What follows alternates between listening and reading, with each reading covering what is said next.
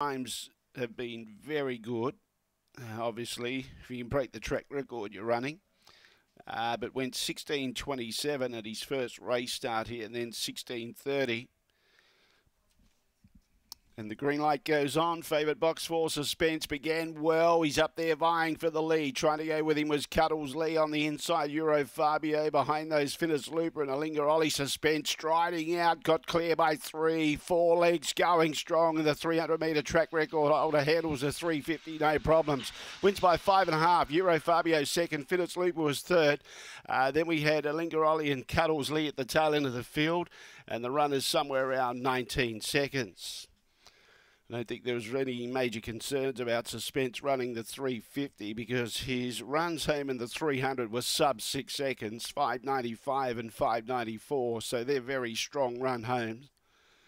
And he jumped well. He handled the middle box, no problems. And the further they went, the further he got in front.